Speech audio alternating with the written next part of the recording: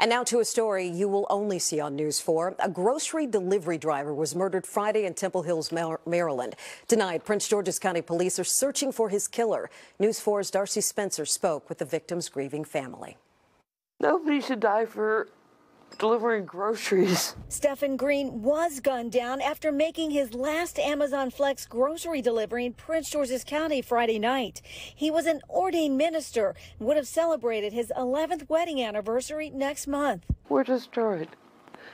All of his friends, he touched so many. I didn't even know how many people this man touched. Police say Green was shot after delivering an order to a home in the 2200 block of Afton Street. That's in Temple Hills around 11:15 p.m. His body was found in his SUV. His wife Candy says when she couldn't reach him, she got worried. Then when the knock came at like 3:30, I thought he forgot his house key.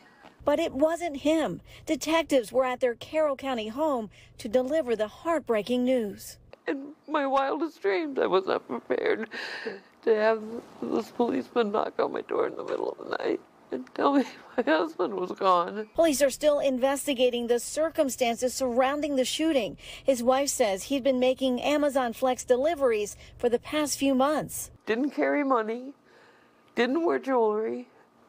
There was like no reason for these people to target him, except for that Amazon blazer that they have to wear, or vest. The family is hoping whoever did this will be held accountable. I think they need to go somewhere and they need to sit for the rest of their lives and think about the kind of people they've been and how many lives they destroyed on Friday night. So far, no arrest has been made. Prince George's County Police are still investigating the motive for the shooting.